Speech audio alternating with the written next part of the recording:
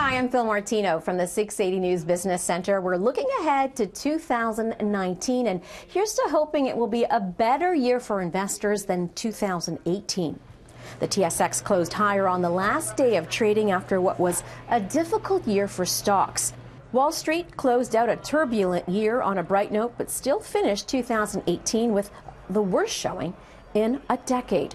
Some of the top stories to watch for in 2019, the U.S. and China trade dispute. Will there be a resolution?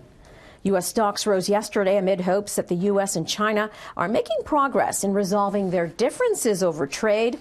President Donald Trump said in a tweet on the weekend that he'd had a very good call with the Chinese president and added, "Deal is moving along very well. If made, it will be very comprehensive, covering all subjects, areas, and points of dispute. Big progress being made."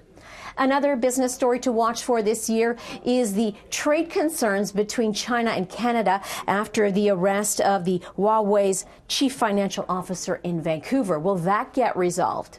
Canadians are heading into 2019 with high debt levels and a battered energy sector, and interest rates are expected to rise. Just how high will they go, and will Canadians be able to handle all this? And then there's a cannabis industry. Will more companies be teaming up in the new year to make marijuana-infused products?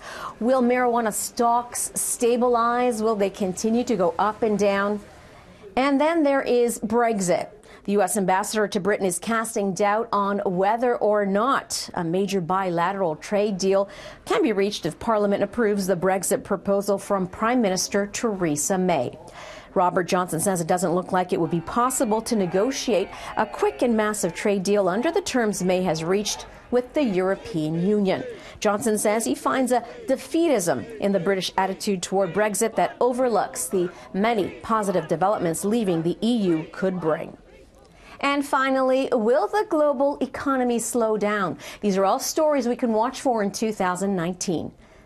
At the 680 Business Center, I'm Fil Martino.